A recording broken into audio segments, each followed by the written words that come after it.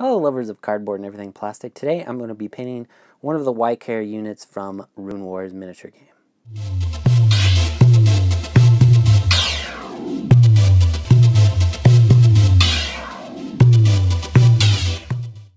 Alright, before I get into the actual painting itself, just so you know, this Waiqar figure is one of 40 for me, so there's a lot of these skeletons I'm going to be painting. So really, if you want to personalize your army in a different way, or if you're just using the techniques and sort of the things that I do for a completely different line or different figure, feel free to do so. This video is pretty general, but it can be used for a lot of different figures and stuff. Alright, let's just get right into the painting. Alright, so the first thing you're going to notice about these miniatures is that they are primed in a silver color. This is plate mail metal from Army Painter. I'm doing this really just to cut down a lot of time. I'm painting, like I said, 40 or so of these miniatures, and I really just want to speed something up. Now you could of course pick a different color, like if I really wanted to I could also have shortened down the time of painting the red cloth by just priming them in red, but I decided to cut out the armor part. This makes it pretty simple because in the next stage I'm going to shade the armor. This is slightly optional and I'll explain a little bit more why that is a little bit later. Basically I'm going to be mixing an equal amount of Nuln Oil and Agrax Earthshade. Then I'm just going to spread this all over all the metal bits. So on this particular miniature, that's the plate mail itself, the mail skirt, the weapons, just anywhere where there is possibly metal.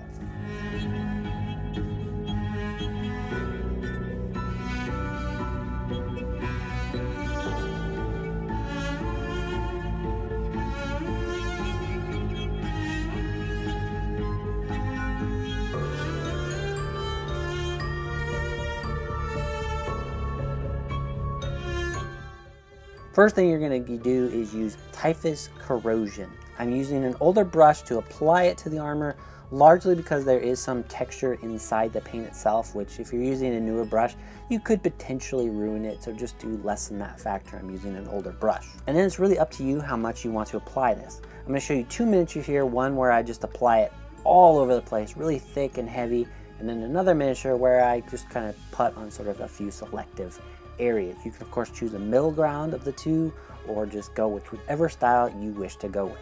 So the reason why that wash was optional was largely because depending on how you're going to be applying your Typus Corrosion, then you could just cover the entire miniature and you don't really have to worry about what's seen underneath that. But if you're going to just lightly apply Typus Corrosion, you might still want to make the rest of the armor look a little bit darker and worn.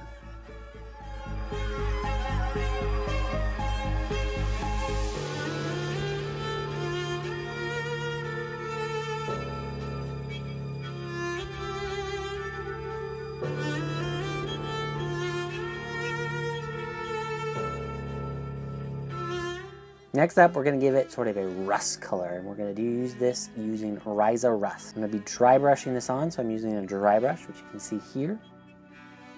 You want to make sure there's not a lot of paint on the brush left, and then you're just going to kind of flick it back and forth across the area you want.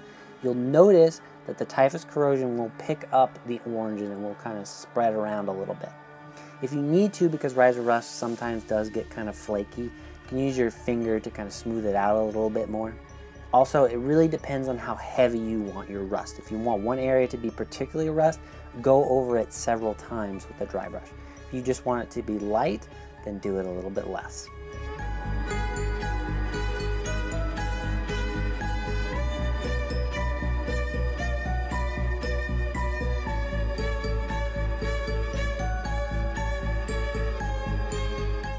And then I personally wanted my armor to look even more corroded.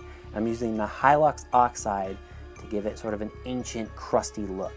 Now you don't want to spread this everywhere. What you really want to do with Nihilakh Oxide is just hit the deepest crevices. That might be this bit like on the shield here, or part of the deeper crevices of the armor, or even the deep crevice of the weapons that they're holding. If you do apply too much, just take a slightly damp brush and just kind of soak it back up to get the effect you really want.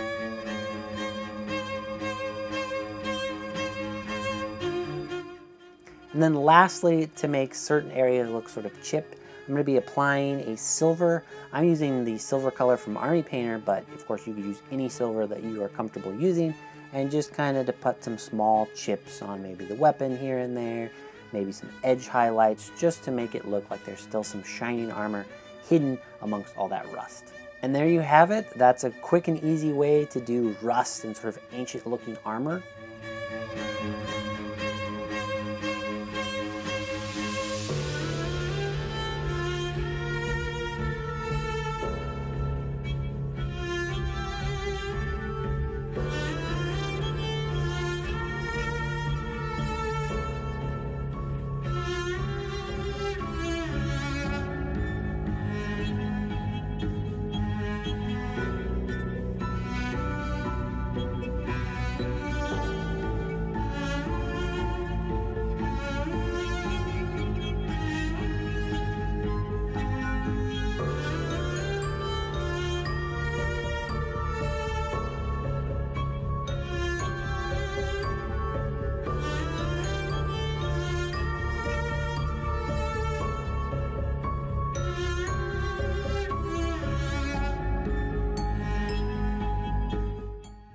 I'm going to be starting with the bone sections, and I'm going to be using Abshati bone just to paint those areas. I keep my paint pretty thin, so you're going to have to do about 2 or 3 layers if you're going with the same consistency as me.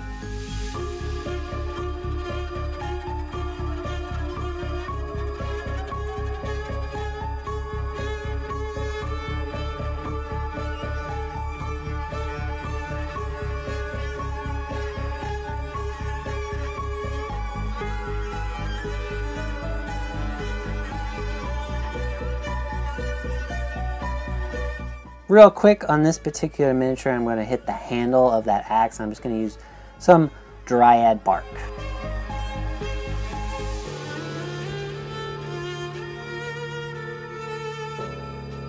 As for the belt around the waist, I'm going to be using Steel Legion Drab.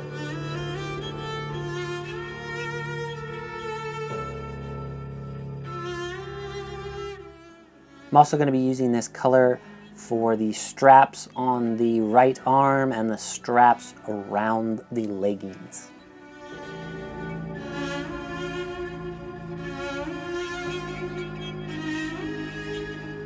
Then to cover most of the miniature, I'm going to be using Mephiston Red to get all of that cloth.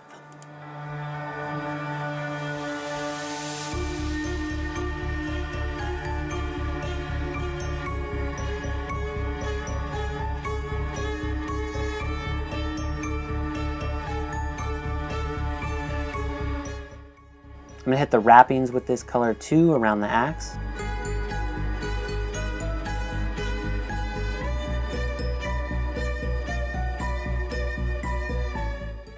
And finally the shield itself, I'm going to be tackling that with flat earth.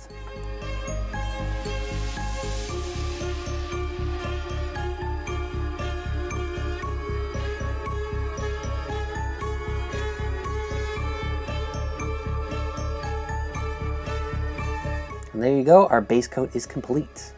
I'm going to do a couple of quick washes along the whole figure. Agrax Earthshade for all the bone areas and the belt and straps, but not the shield, because I'm going to do something a little bit different with the shield. And then you're going to use Carborg Crimson for all the red cloth areas.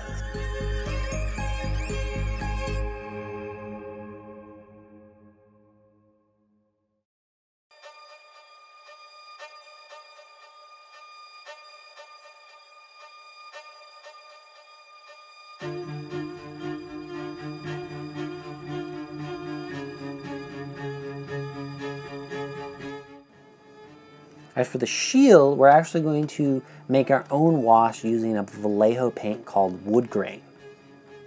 This is going to make the wood on the shield look a little bit more red.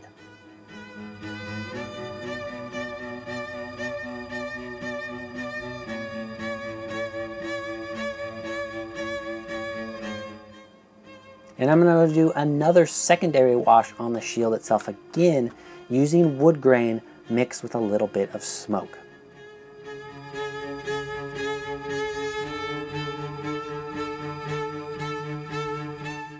Alright, as for the highlights, we're going to start with the shield first. I'm going to be mixing a strange concoction of paints here using dark sand and wood grain. Now don't follow me exactly here, I used a little bit too much paint, but what you should do is have about a 90% dark sand to 10% wood grain. And then when you apply this color, really you would be sort of hitting individual grains of wood. This miniature isn't quite detailed enough, so I am just sort of highlighting some big sections of the wood. And finally, to finish the shield off, I'm going to make one final wash using pure smoke, and I'll apply one layer of that to the shield. And thus we'll have a nice sort of dark red shield.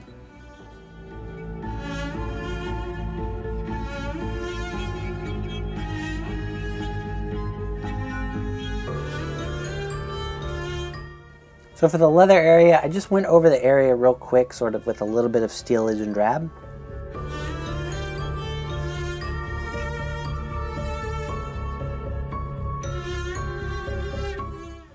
I mixed steelage and drab with a little bit of ivory to make sort of a highlight color, and then you basically just use this to pick out sort of the edges of the leather. And really in only the places that are super visible on this particular figure. The areas in the back you're not really going to see, at least on this sculpt. Then I'm going to be tackling the red cloth itself. I'm going to first go over quite a bit of area with Mephiston Red, just to get a nice pure red color going. I want to leave the areas I find to be probably the darkest.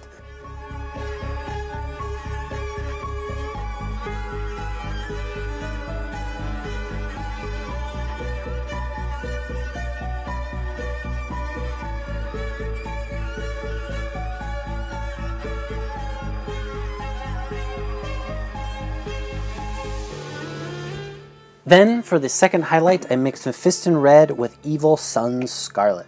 And for this, I'm picking out a little bit more of the detail on this figure.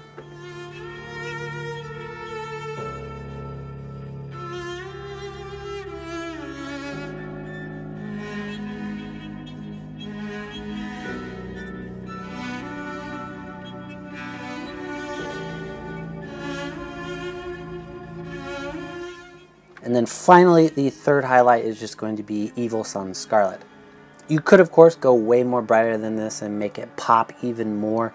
But again, I am painting 40 of these figures. I do not want to be spending 20 minutes per figure.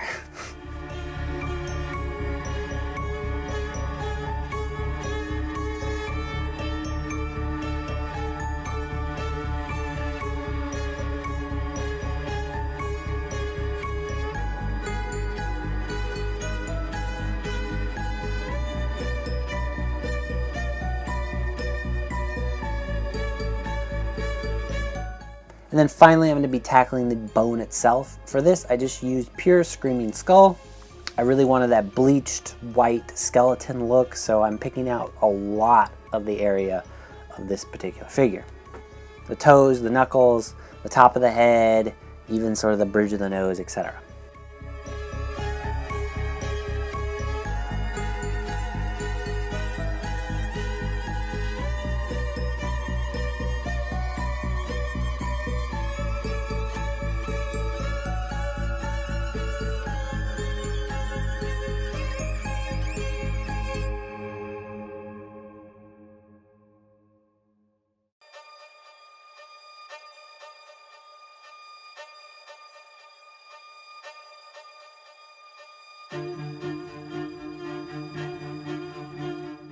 For a final highlight for certain areas, I am going to mix that Screaming Skull with a little bit of ivory. I'm really only going to pick out a few areas, so like the brow right above the eyes, the very top of the head, maybe a couple of the toes and a couple of the knuckles, and then finally a big portion of the leg.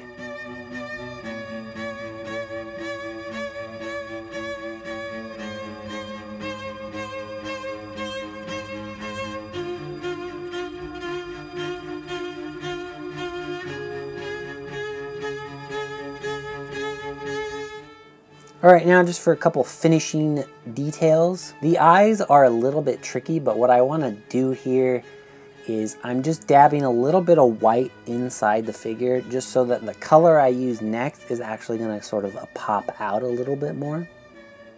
Then I took some Mephiston Red, watered it down, and basically kind of smeared it around in there to give this sort of bright red glowing eye look.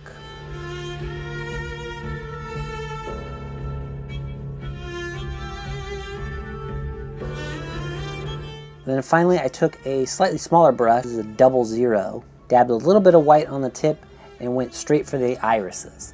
Now, the nice thing about this skeleton is that he does, in the sculpt, have irises picked out. Some sculpts will not, and you just kind of have to eyeball it, but luckily, at least this particular figure, they are there. Then I like to have a little bit of fun with some basing.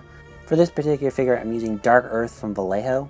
I first just kind of smear it across the base, really picking out the large areas where I'm not worried about touching the figure that much, and then just going to be using the smaller area of my particular tool to kind of pick out right around the edge of the figure, right around the feet, that sort of stuff.